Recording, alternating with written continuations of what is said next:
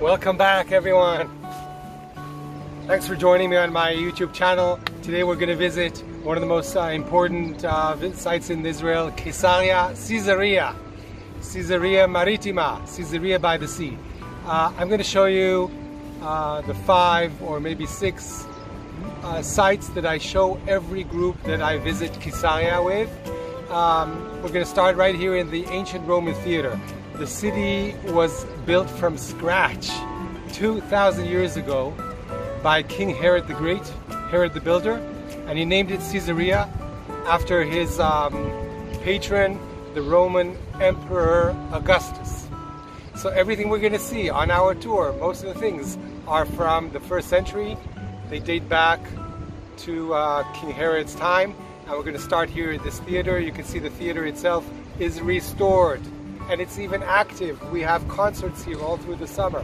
So it's not the original structure, but it's the same size, same location as Herod's ancient theater that he built here in the 1st century, King Herod. So I'm going to show you this map here of the Mediterranean Sea, just to get our bearings, just to get some orientation. You can see there's the Mediterranean Sea.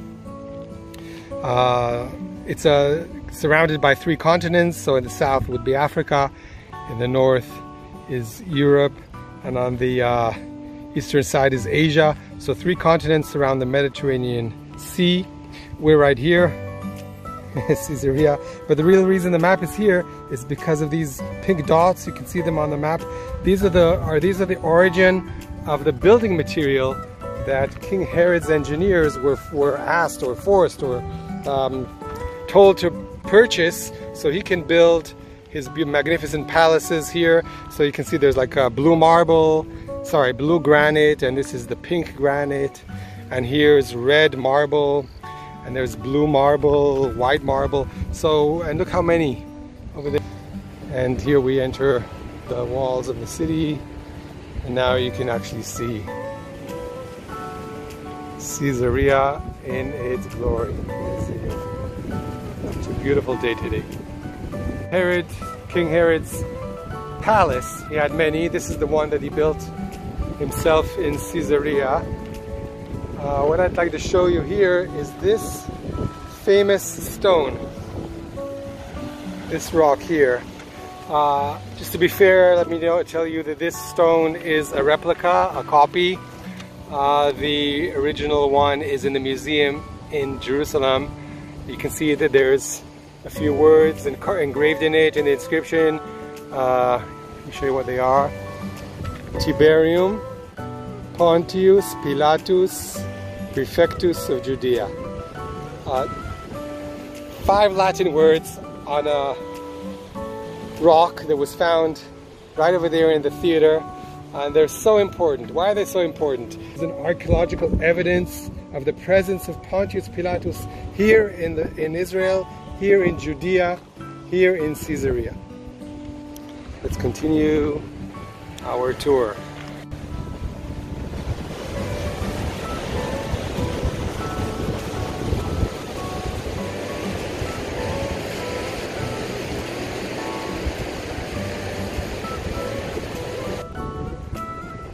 Okay, here we are, the hippodrome, horse racing track. What's great about this is the original. I'm sitting on the original seats of the ancient hippodrome, and it's 250 meters long, has seats on one side, the other side is facing the Mediterranean.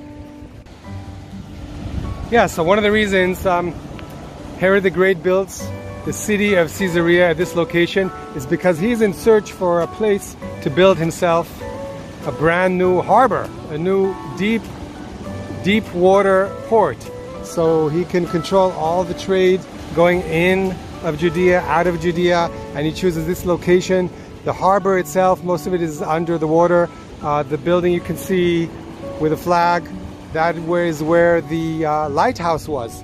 So somewhere around here in this location, that's where the port was built. We're back in these rooms that are being built, being excavated, and we're searching for the location where it's possible St. Paul was tried in front of Festus. You need to open your Bibles at the book of Acts, chapter 23, to read St. Paul's trial at Caesarea. It ends with the very famous words, I appeal unto Caesar. I appeal unto Caesar. It's from Acts 25. And that appeal was granted, and St. Paul is allowed to board the ship from the Caesarea harbor that we saw earlier and sail into the Mediterranean, that direction. These are the Roman baths. Marble.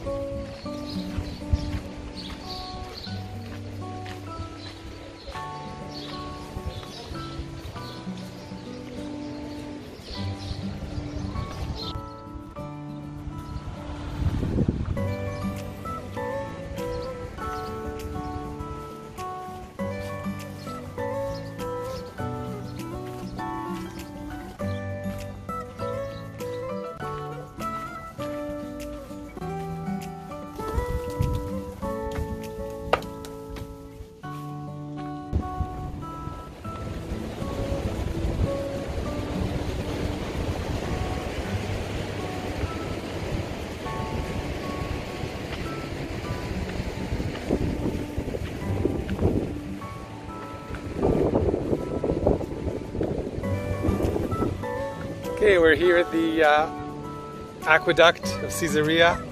The aqueduct is the way the city got its water supply from springs up on the mountains, and then the aqueduct, the water would be like flow along the aqueduct downhill all the way to the city of Caesarea. This would be the appropriate place for me to tell you about Cornelius, just because he was a military man. In the book of Acts we read about Cornelius, chapter 10. They say that he is a centurion. A centurion means that he is the commander of 100 men, so he's an officer. So why here? We know that in the Roman period, the military, the legionnaires, built these infrastructures. They built roads, bridges, and aqueducts. So I'm guessing that if St. Peter came all the way from Jaffa to meet up with Cornelius, he might find him here at the aqueduct in the middle of the building project. Okay, I hope you enjoyed our Caesarea tour. I enjoyed it very, very much. I'll see you next time in our next tour. Take care. Shalom, shalom. See you in Israel. Bye-bye.